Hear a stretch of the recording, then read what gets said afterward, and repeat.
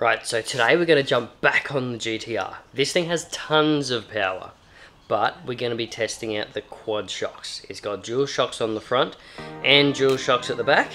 So I'm thinking, well, let's head to the BMX track and see what sort of fun we can have with it.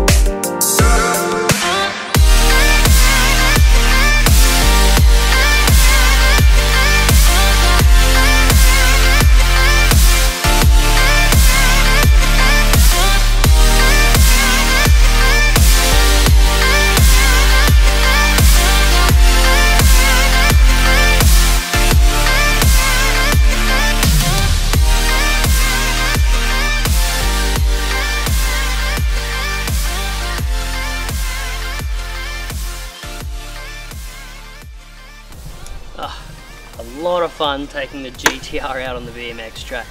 Obviously with the added power that the GTR has and the dual shocks on the front and back, so the quad shock system makes it really smooth.